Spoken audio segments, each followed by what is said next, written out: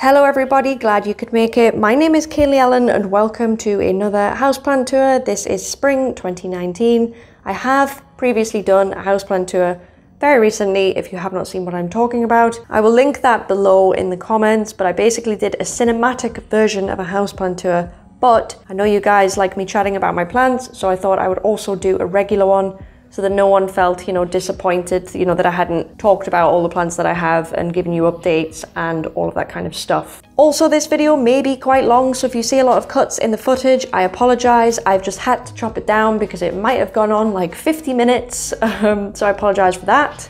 But I'm going to start the tour in the same way that I usually do, and I will move from left to right around the room so you can see basically everything that I got going on. Okay, so starting from over here, I will start very quickly by saying that none of these are my plants. I actually have these plants on loan because I'm filming a very special video, but I will tell you what each of them are, and to be honest, it's probably obvious what the video is I'm doing. But this is, what is this? This is Monstera how do you say it? Epipremnoides. I can never say that. This is not Monstera adansonii. This is a much rarer, much larger form. If I actually put my hand out, how large, please? That's my hand there. Moving on from that, we have directly from NSC Tropicals, we have a Adansonii, what is this? Monstera adansonii narrow form. This is a little bit different from regular Adansonii. As you may be able to tell, the leaf shape is a little bit more, well, narrow. Who'd have thought? Moving on from that, I have, would you believe it, this is also Monstera adansonii. Again, if you can see there, can you see? Well, it'd be good if the phone focused. There we go. That is from NSC Tropicals as well. This is Monstera adansonii round form. So this is still adansonii, but it's different. And moving on from that, I need to say a few words about this because this is actually genuinely a Monstera obliqua.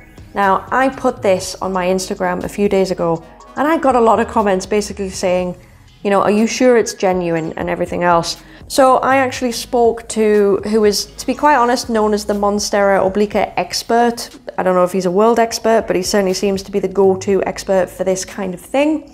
His name is Mike Mittermeier, if that is pronounced correctly. I will link his Instagram in the description. I have actually spoke to him privately via DM on Instagram, and he has confirmed this is Monstera obliqua. So please just take that as read. I know it doesn't quite look like an obliqua that you may be thinking of, but I guess just wait for this video because I guess you can see where I'm going with this. But I promise you, this is Monstera obliqua. I'm not kidding. I'm terrified of having it in the house. This was kind of dying off when I got it given to me. I'm doing my best to look after it. Yes, it is in a bottle. Let's not question that. And it also has these runners coming off it. I know a lot of you are probably thinking, what? I will explain those in a dedicated video, so don't worry too much about that. But those are the plants on this table. I have separated them from the area over here where they do actually live because I wanted to just kind of, I wanted to make it known that they're not mine, if you know what I mean, they're on loan. So moving on. Oh, actually, I'll turn these off 2 seconds and I will amend what I'm about to say so that you guys don't have, any triggered home smart devices at home. Turn off living room. Okay. Right, cool.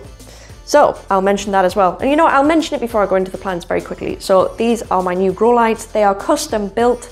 I did not buy them from anywhere.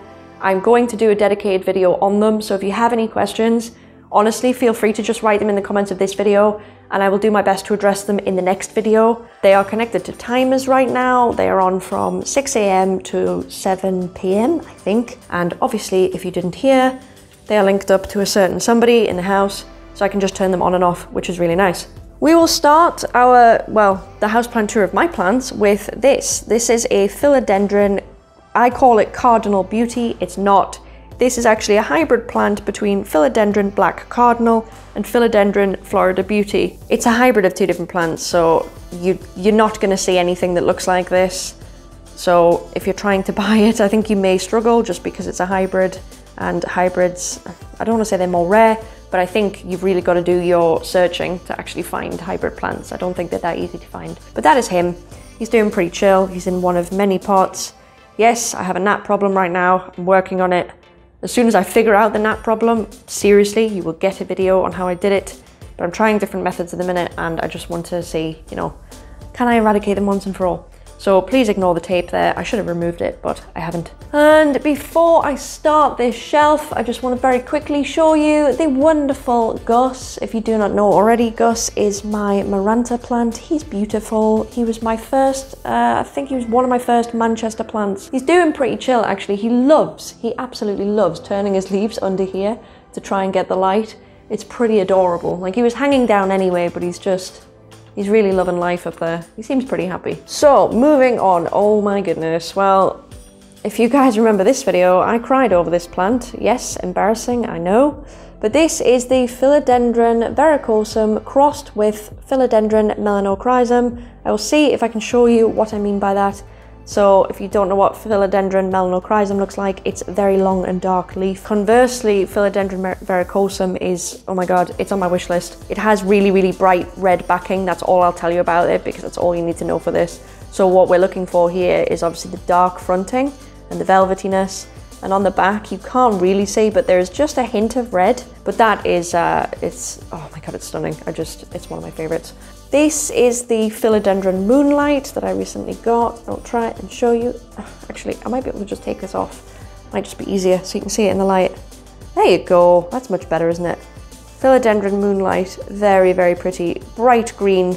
I would go as far as to say neon green philodendron. It's very nice. It's chunky. Chunky yet funky. There we go. Really chunky stems there. It's a nice one. It's doing very well under the lights. To be honest, all of the philodendron that I own are doing brilliant under the grow lights. They seem to love it. Moving on, this is the Alocasia Silver Dragon. None of you guys pretty much knew that I had this. I kind of kept this secret just because when I got it, it wasn't, you know, doing the absolute best. So I wanted to just let it recover a little bit before I, you know, allowed it to make its debut. Like, this was coming through when I got it, and that's kind of a little bit screwed, but it will be fine. It's clearly healthy, you know what I mean? New growth will come in.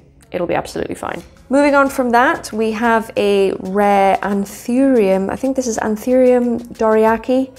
Not sure. It's a hybrid anthurium, and I still don't know who the parents are.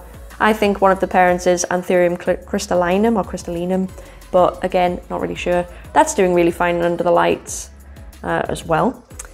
Moving on around here, I'm having to shuffle past my plants because there are a lot. This is the wonderful Philodendron Florida Beauty. It is just the best, to be honest. Some lovely variegation up here as well. And if I just go round, I will try and show you the other side because I'm pretty sure that minus a couple of streaks there, that it's hard to tell because it's new leaf and it's super glossy. I think that might not be variegated. I'm not sure yet. I don't know if that there is just variegation, or it's the way the leaf has come in. I need to wait a little bit longer. But if it's not variegated, I think I will leave it and, you know, try again with this next leaf. If that's not variegated, then I might cut them both off.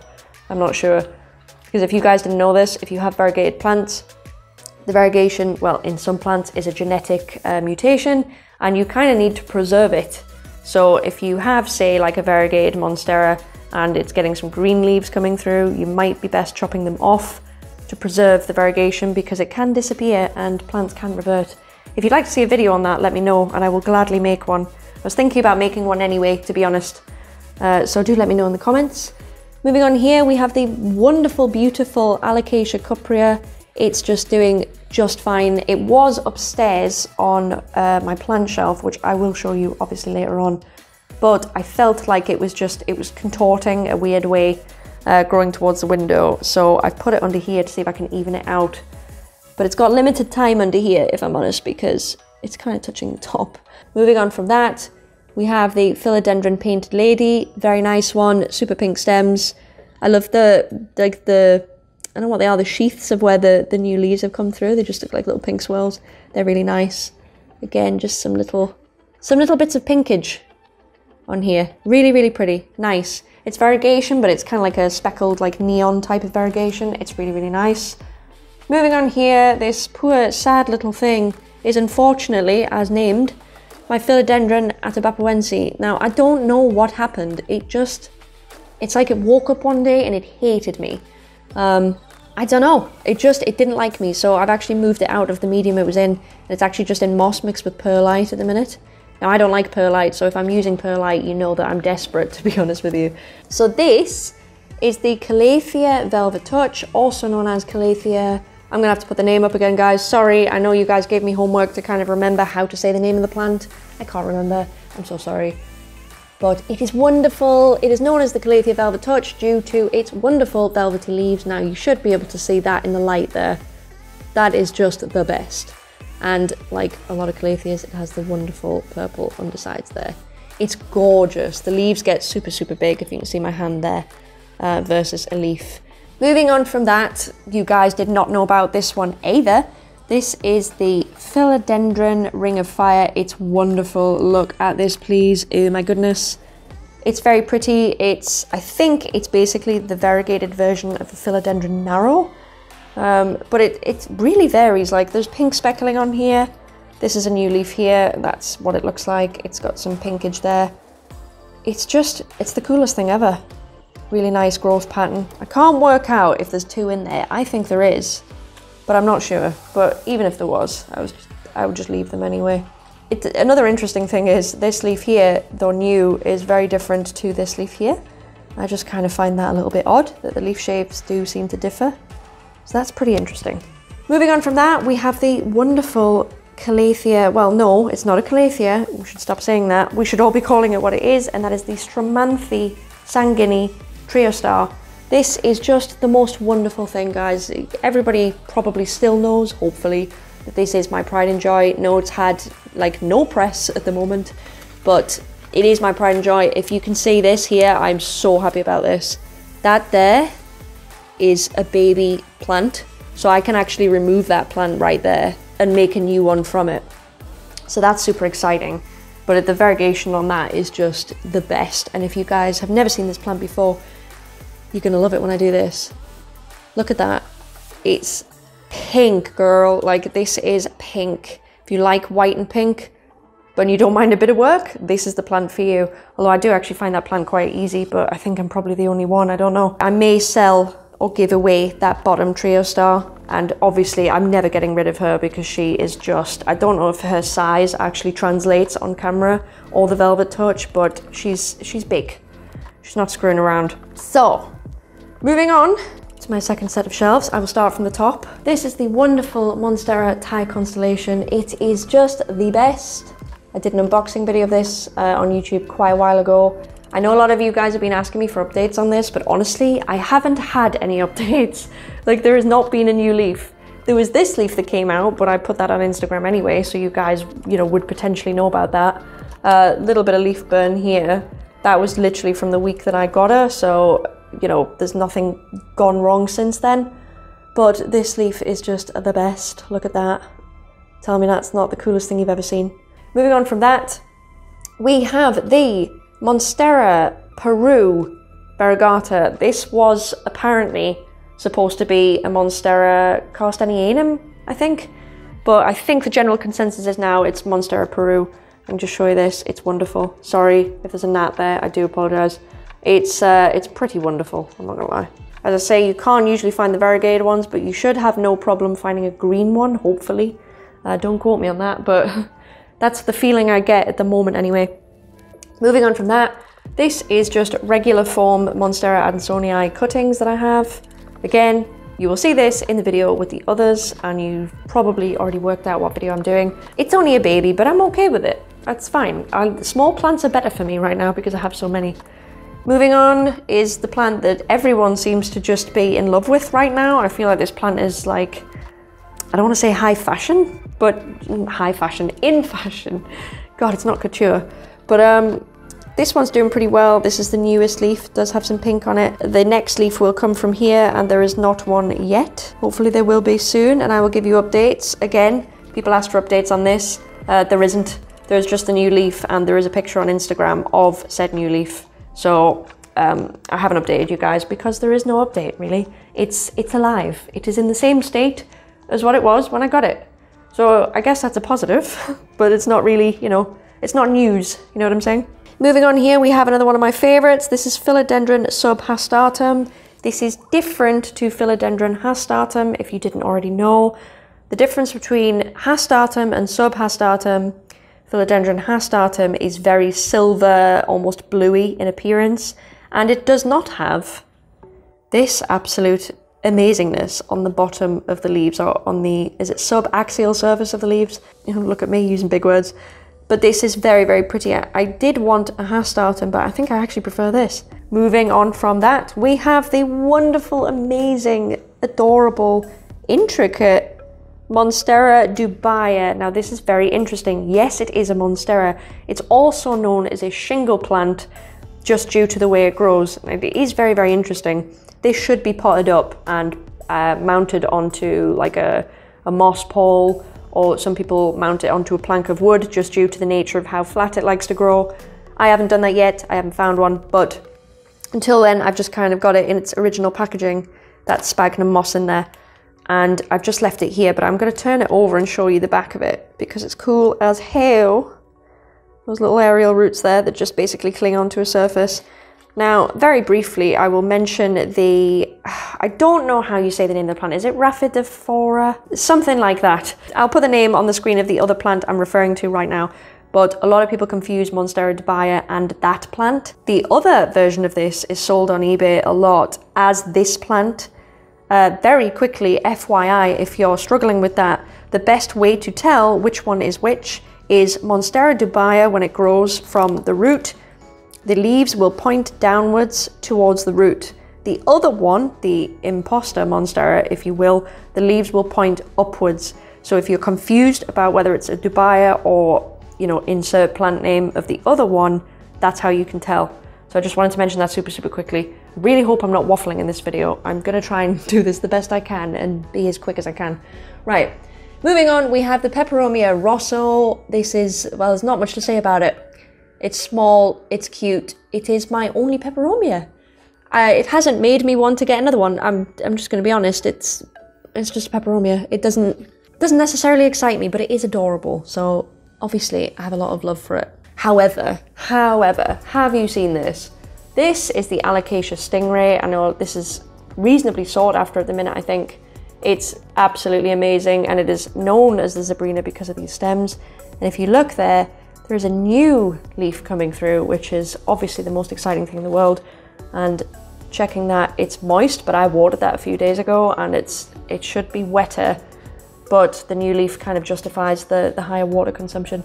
But that's really awesome. It needs moved. It's obviously reached its peak here. It needs to have a new home. So I will move that at some point. Moving on here, I'm going to speed up a little bit just because I feel like I'm keeping you guys too long already. This is the Monstera Thai constellation. It is a baby one of the other plant further up. This here is very interesting. This is a Colocasia pink china. It's growing pretty fast. It likes these lights quite a bit. So this one is not going to stay small for long. I don't know what I'm going to do when it gets big, but that's another matter. Now this here and this here, these are the same plant. This is the Philodendron Florida Ghost. It is probably one of my favorite plants right now. I'll very quickly explain why it's cool. So when new leaves come in, I think this plant might be better to actually show you the levels of leaves. When the new leaves come in, they actually come in this color. They do come in pretty much white. This one is slightly older now, only slightly. And it's going into more of a cream color. So when a new leaf forms, it will stay white, and then it will move on to, you know, kind of white, kind of forming into a minty green. The leaf will kind of transition, kind of like this. It's really bizarre. And then another state it'll get to, which is even more, you know, more green. We'll just call it more green. And it will transition eventually into all green. So that's why if I zoom out on these plants, you can see, as you probably see on this one as well, different colors and different levels of, well, ghost. There's one there. There's another one there. There's some green. There's another one there. There's another one there. And they are just, sorry, that's my lav mic plugged in. They're just the coolest plants. They really are. I love them. Honestly, some of my favorites. Oh, I will quickly go down to the bottom of the shelf and just show you what's going on in here, but there's nothing overly exciting. This is a bit of a rehab shelf as well. This here is a little bit of a sad looking Philodendron tenue, I believe it's called. Very long leafed, very interesting. Again, it's not the happiest right now. I don't think it liked transit very much, so just kind of waiting on that one. This one I will pull out of the shelf because it's easier to show you. This is the Philodendron Burley Marks variegata, so it's a variegated Burley Marks. The variegation on this one is kind of, it suffered a little bit from just transit when I got it, but it's kind of amazing, I'm not gonna lie. Now, a lot of this growth is actually super, super white, and that's actually a problem. I'm gonna leave it for now, but normally with a plant you worry that you're gonna lose the variegation. Honestly, I'm having the opposite problem with this. I'm actually worried that there's not going to be enough, so I need to keep an eye on this. But that is chilling there. That's where that lives at the moment. Moving on, because I'm next to it. This is wonderful. I don't know if I'll get a good shot, because it makes it, I guess the lights just make the plant look very ill. I mean, it's not doing amazing, but it's not ill. This is the Philodendron Mame. I do believe that's how you say it. It's wonderful. It was on my wish list. I now have it. I hope it survives and it doesn't die. I'll see if I can pull this leaf up as well. It's just wonderful. It reminds me a little bit of a satin pothos, the way the variegation is. But that's a very pretty aroid as well. We've done that ghost, which means down here we have the wonderful Anthurium Warraquinine. No, it's the Queen Anthurium. I unboxed this a while ago and it has, a keen eye among you may notice, it's lost 2 leaves. I don't know what happened. I think it just had a freak out and it wasn't happy. I did have it under the grow lights, but I did move it because I was concerned that that was the thing that was, you know, killing it. So that's kind of where we're at with that. But it's all right. I think, you know, this looks pretty healthy to me. The bottom of the leaf isn't doing amazing, but it could just be transit shock. I'll keep you updated on that, but who knows, to be honest. And this I'm going to move back for because it's amazing. This is my Monstera Pinnati Partita. Yes, that is its name. It is the coolest dude you have ever seen. Check this out. Now, this might freak a lot of people out, I'm not gonna lie. It kind of freaks me out a little bit, or at least it used to when I first got it, because it kind of looks like the underside of a crab. And I understand it's not for everyone, but I like to think of it as more of a winged creature, but, you know, I understand it's not for everyone. But it is a Monstera, and it is a Monstera you may not have seen before, so it is very nice. Got these wonderful, I'll show you this leaf because it's just, I mean, I don't know if you can see the size of that, but it's absolutely humongous. It's one of my favorites, I'm not gonna lie to you, it's just amazing. And the growth pattern, I mean, that's clearly a Marmite plant, like you either love that or hate that, but I kind of love it, I'm not gonna lie. It is a little bit much for some people, but I just think that's the best. So this beautiful plant here is the Strelitzia reginae. So it's basically a bird of paradise, but there are more than one type of bird of paradise, and I don't know if many people know that. This is not the usual type that you see, I don't think. I don't necessarily think it's more rare, it's just a different type. The leaves here differ quite a lot. I think these specimens generally stay a bit smaller. That said, if I do move back, it's pretty large, you know. It's not screwing around, but the leaves are just different. They're a bit more like oars on a boat. This bird of paradise does get the most beautiful orange flowers that you think of when you think of a bird of paradise, so that's extremely exciting. Love that. Can't wait for that to happen. It was in flower when I got it, so it's not a case of me having to wait for it to flower. It's more a case of if I can give it enough light, keep it pot bound, give it the right conditions, I might get a flower out of it, and that is just the most exciting thing. So moving on from that, we have the Philodendron. What is this? Philodendron billeti crossed with Philodendron atabapoense. I've done a video on this, but this is slightly different from this plant here. This plant here is Philodendron billeti. On first glance, you may not see the difference. If I just show you that there, and then I move over here, you should see a difference, to be honest. The main differences here are the billeti has really bright orange stems. It has all green undersides, and I think it's just a bit more vibrant looking. And I wouldn't say usually it has ripples down the side of it. Now, conversely, we have the Philodendron, the hybrid, that is a hybrid of billeti and another plant. This one has definitely ripply sides. You may or may not be able to tell, but that has a kind of burgundy, like a burgundy cast to the underside of it. And the stems are definitely not really that orange. So those are the main differences there between those two plants. Very, very, very hardy plants. I can recommend them if you just want an interesting plant that you're not going to kill. Honestly, either one of these are just amazing. Moving on here, we have the Drinaria quercifolia pinto, which I think is basically a variegated basket fern, but the variegation on this is super awesome. It's kind of jewel-like. It's so bizarre. It's like shards of variegation, and I find that really interesting. It's not the happiest in the world right now, but I think it's healing fine. There is a new little, I don't know if you call it a frond when it's a fern, not sure, but it's got a new, you know, stem leaf frond growing in. So I'm pretty confident that it's going to be fine. It's been fine since it's come into the house, so I'm not worried about it. But look at that. Oh, moving on from that, we have the wonderful, amazing Anthurium clarinervium. This is obviously just the most prettiest thing ever. I would say it feels like velvet, and you may think that if I show you the leaf in the light. Honestly, it's closer to suede. If you own one of these, you will probably agree with me. Also, here are the blooms up top. There's another bloom. How cool is that, please? That is amazing. Love it. It's sat there, kind of pride of place. It doesn't fit in its pot, but you know, that's just what happens, isn't it? When you just get plants too quickly and you don't have pots. So this is my Calathea orbifolia. I have had to chop it. There was a leaf right up front here that I actually tore off the other day, which is a little bit annoying because it was a brand new leaf, but I've chopped that down. It's fine, honestly. There's some browning here, but I promise you it was off the draft from this door in winter because the draft was just killer. So I'm not worried about the state of this plant right now. It has the odd browning, but whenever I've had it previously, it's been absolutely fine. So I'm not worried about her. She should be okay with time. Might prune her back a little bit more for spring, but we'll see. And that is the plants in my living room. Okay, moving on to the bedroom where I sleep and I get ready and I actually film as well. You may recognize this table right here. This is where I film. I'm gonna start, you know what, I always go left to right. I'm gonna go right to left. Why not? Mix it up. This is my asparagus fern. Apparently not an actual fern. I didn't know that at the time. It's not doing as amazing, I'm gonna be honest. It has grown, which is the weird thing. It's definitely got bigger. But it just, I don't know, there's a lot of browning at the center of it, and I'm gonna be honest, it got neglected a little bit over Christmas because I was so busy. And it's been kind of neglected since. I'm kind of keeping an eye on it a little bit more now.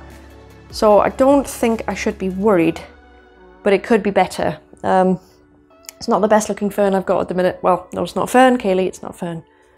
Moving on, this is one of my favorites, and I hope you can see why. This is known as a crocodilus fern or a crocodile fern. It's pretty amazing. If you don't know why it's called a crocodile fern, it's because the leaves here look like crocodile scales. And honestly, this isn't a difficult plant to get a hold of. You should have no issue with it. In addition to that, apart from these two ends here, which actually got snapped off in transit, I find this fern really easy to care for. Now, I don't know if that's just because I have high humidity, because I do. Pretty much everywhere in my house is between, you know, it never drops below 50% humidity, so I'm pretty good for most plants, to be honest. I haven't had any issues with it going crispy or anything like that, so I can actually recommend that one. If you want a fern, it just is a bit different, and maybe you like a lot of texture, and it's, you know, you want a fern that's a bit more easy care, try this one out. It might work for you. Moving on to the wonderful, the amazing Alocasia, what is it, Calidora.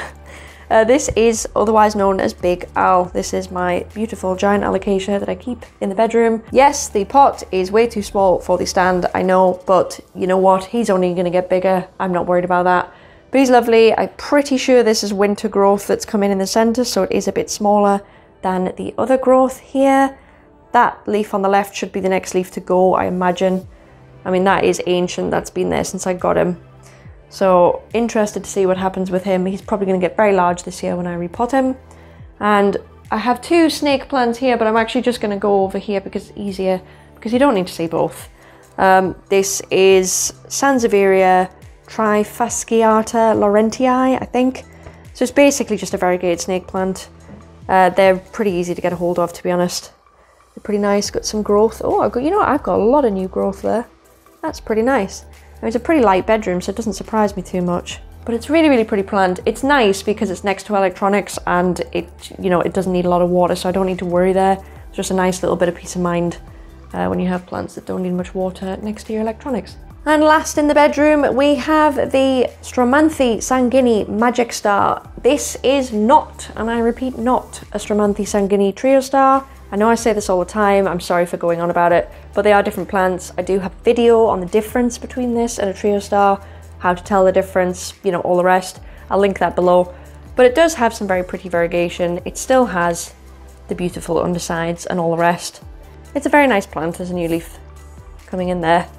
It's nice. It's huge. I don't know if you can tell how big it is, but it's taken up my entire chest of drawers pretty much. So that just sits by itself and chills. It's a nice one, that one. Into the last room in the house, there is another humidifier. I don't know if you noticed in the last bedroom, I don't know if it would have come across, but I have another humidifier in there as well. I just bought 3 of the same humidifier because I trust them. I have a video on those if you're interested as well. I did a full review on it.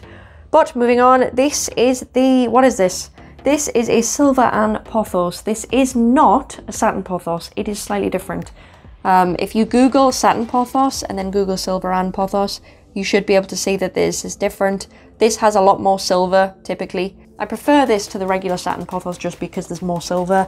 No other reason than that. So this is my philodendron Brazil. It's not looking the best. This was supposed to be repotted a long time ago, and it's very leggy and spindly. Really, it needs a trim. It's not fun, is it? So I might just trim all that back. I haven't decided what to do. It has been repotted and it's, you know, it's happy, but I should probably get rid of that leggy growth. It doesn't look as good as this beautiful beast over here. Now, oh God, I'm gonna have to turn this off. Jesus Christ.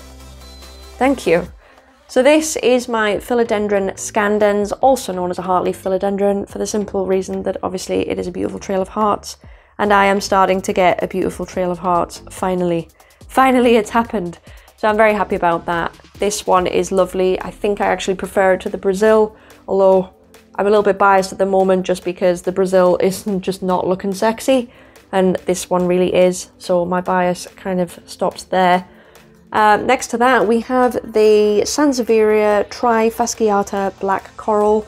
I don't know why they call it a black coral, okay? There's obviously black, you know, on the leaves, but seriously, like if I zoom out and I show you, you know, the scandens next to it, it's not that dark. It's kind of the same. Do you know what I mean? Like, I don't really understand why it's called a black coral. Obviously, yes, there's black bits in it, but overall it doesn't look black. Now, over here, I'll briefly explain this section. This is a shelf I bought from IKEA. It's not the nicest looking shelf, it's pretty miserable looking, but I had to get something that would actually stand here and you could sort of like walk around it. So that's just a shelf that I'm basically going to put loads of plants on it. Probably cuttings, you know, things like that. That is the temperature and humidity in here. I will start by going to the bottom because there's basically nothing in here right now, which is great because it means there is space for more plants.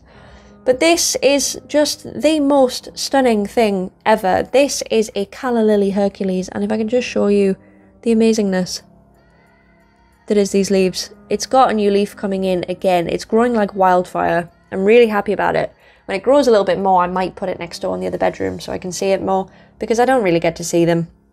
I don't get to see anything in this room, to be honest. Absolutely beautiful. Moving on from that, we have a Cyathea cooperi. I think that's how you say it.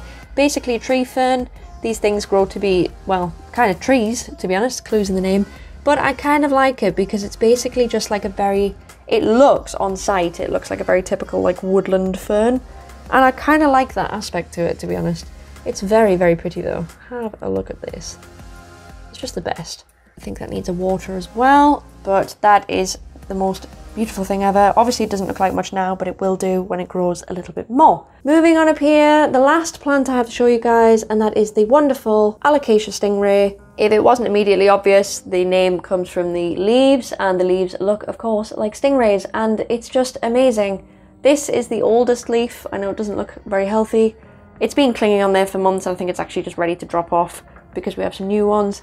It's not a feeding issue, as I say, because all the other leaves are absolutely fine. So I do think it's just because it's an old leaf. There's a new leaf just coming in.